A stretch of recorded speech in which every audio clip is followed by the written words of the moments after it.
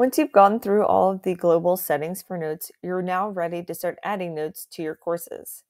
You can add notes to any poster page on your site. It's not restricted to just LearnDash courses. The first thing you will want to do is decide if you want to have notes on every single course page or if you want to have notes on specific course pages. If you would like to add notes to all of your course pages, then instead of manually adding the shortcode to each page, you can instead go over to Features and toggle on one of the two features that adds the shortcode automatically for you. You have the option to add the new note shortcode or to add the new note pop-up shortcode.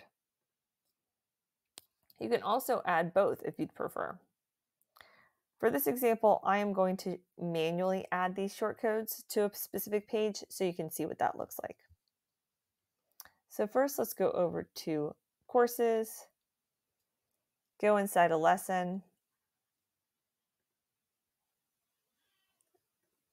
and edit that lesson.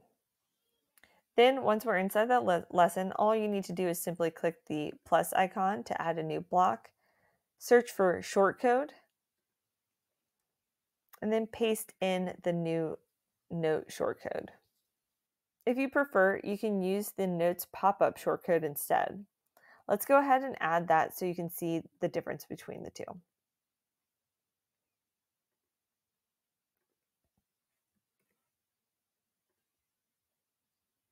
You can also add the notes list shortcode to show past notes for the specific lesson or topic. Let's go ahead and add that as well. Let's click Update.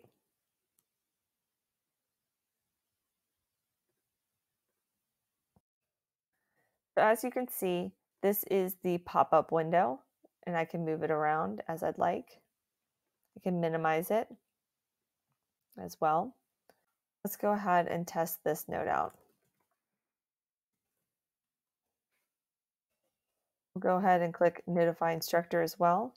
So the instructor will receive an email notifying them that a student has submitted a note for them to review or respond to. And then you'll see note added successfully whenever it's submitted.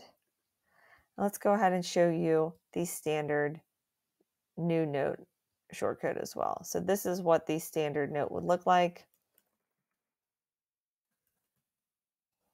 Again, can notify the instructor and submit. And then down here is the history for this specific lesson.